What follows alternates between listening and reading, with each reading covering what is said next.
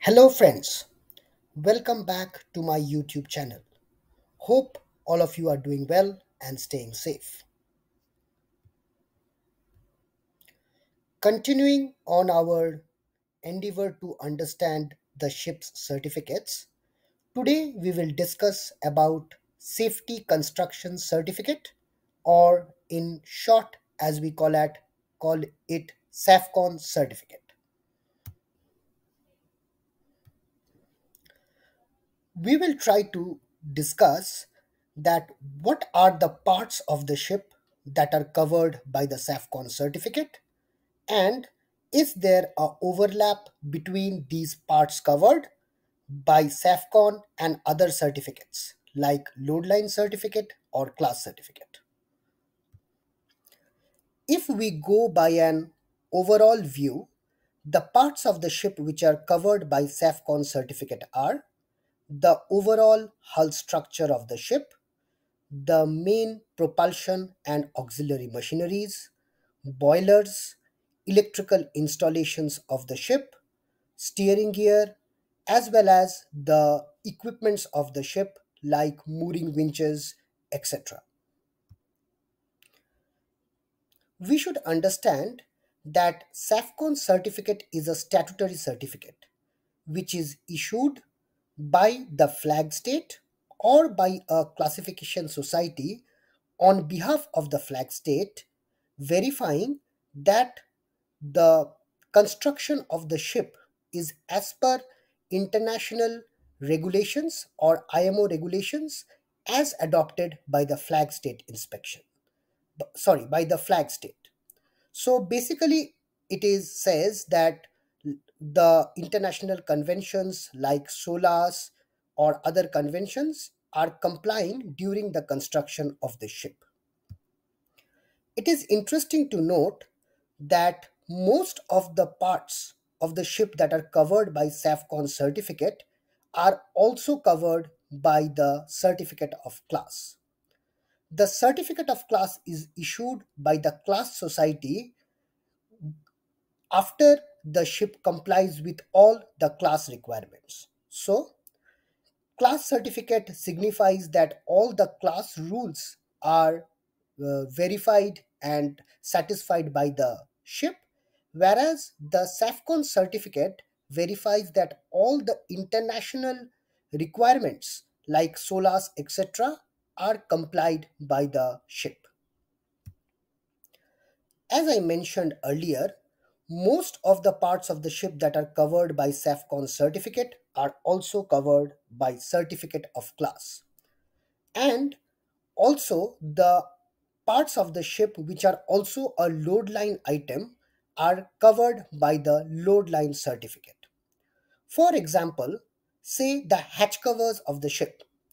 They are a load line item as well as a part of safety construction certificate of the ship. This part is also covered by the certificate of class.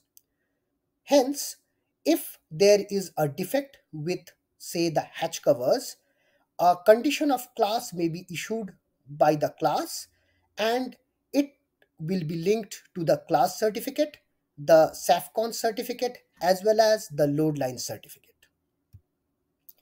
Now let us say there is a problem with the main engine of the ship.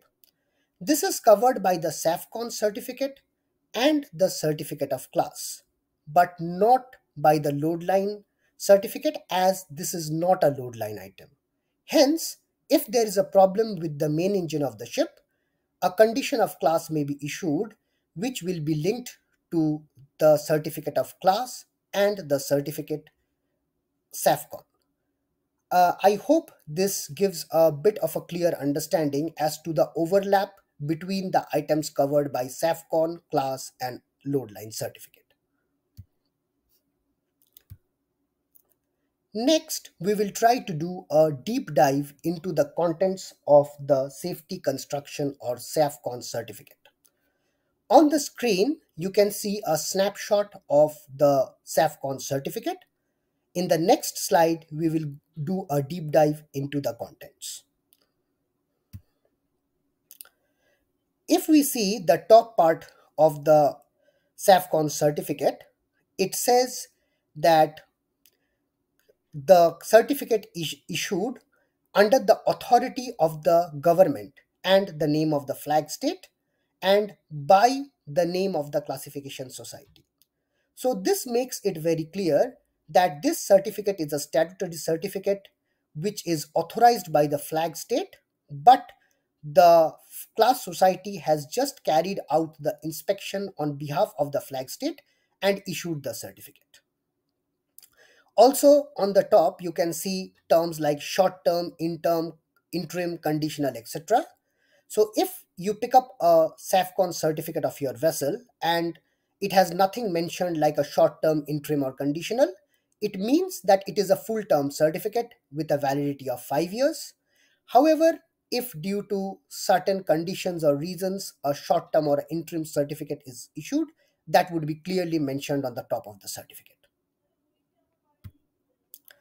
Next, if we go to the first section, we see that on the top, the particulars of the ship will be mentioned, like the name of the ship, the distinctive letters, port of registry, gross tonnage, deadweight, IMO number, etc. Next, it would be mentioned the type of the ship. So basically here you can see that there are 4 or 5 categories: bulk carrier, oil tanker, chemical tanker, etc.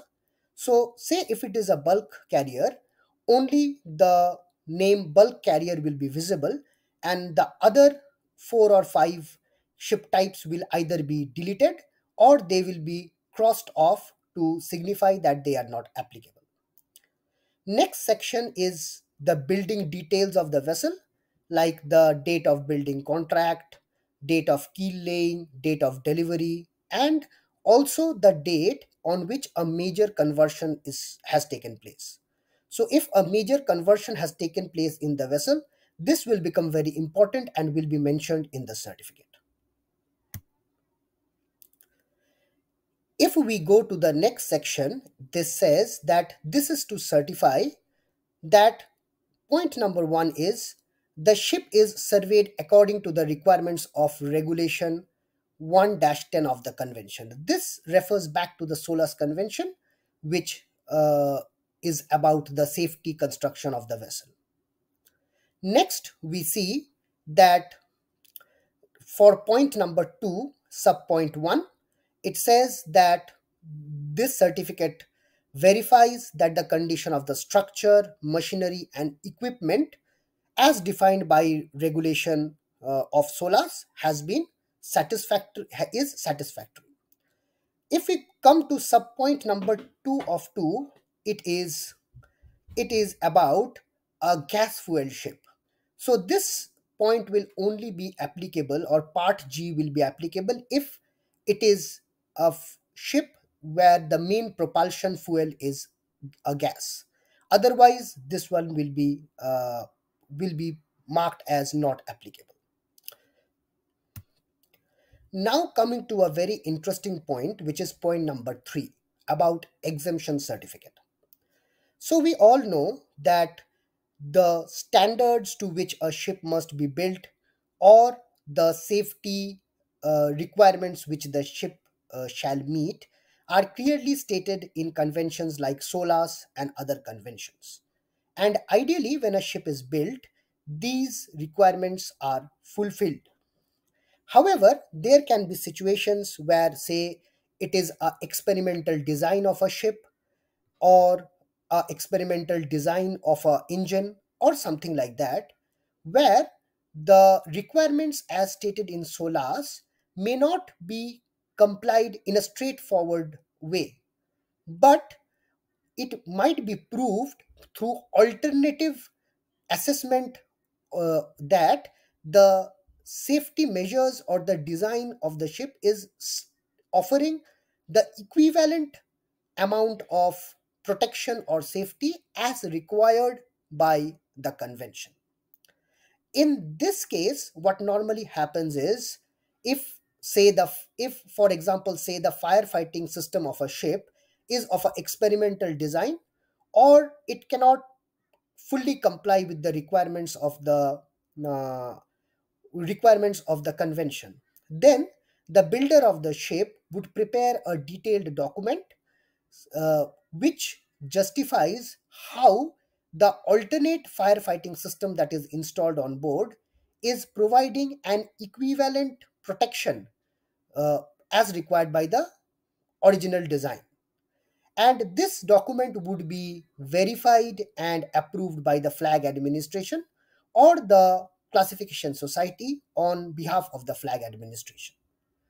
Alternatively, also, there can be cases where a certain regulation may not be applicable for the ship because of its particular or peculiar design. For example, for a small s- supply support vessel, the location of the aft lights or a certain part of the structure may not fully comply with the requirement of SOLAS because of the peculiarity of the design. In this case, on a case to case basis, a exemption might be provided by the flag administration for the requirement.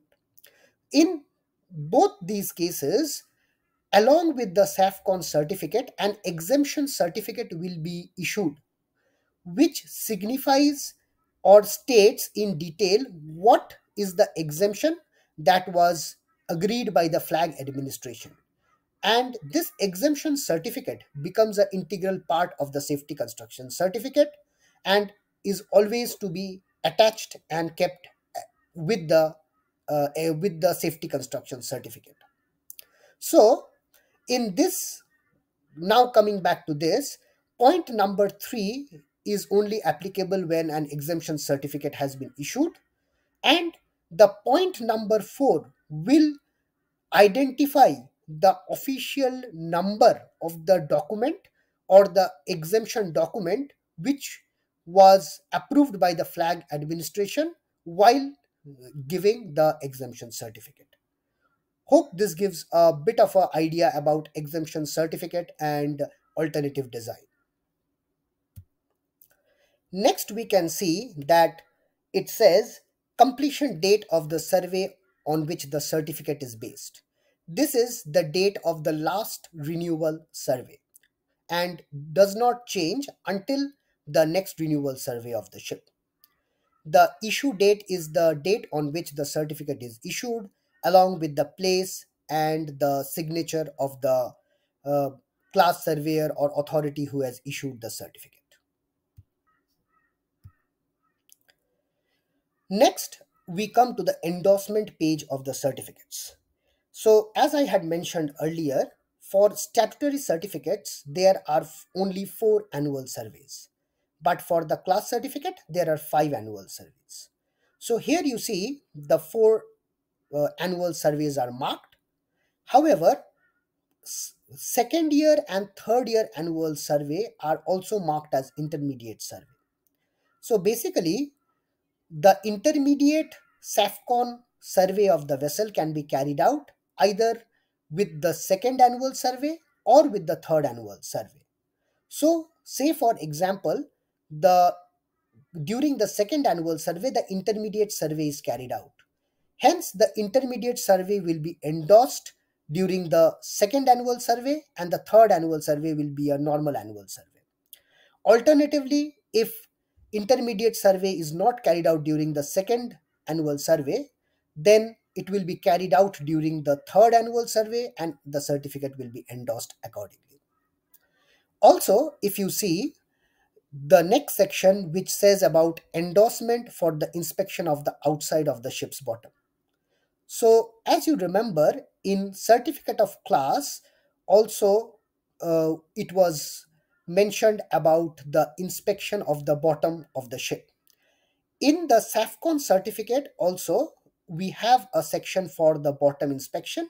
And once the bottom inspection of the ship is done, this section is endorsed by the surveyor who has done the bottom survey. So that was a short video for today. Hope you liked the video, and if you find the content of this channel interesting and informative, please like, share, subscribe to my YouTube channel. Thank you.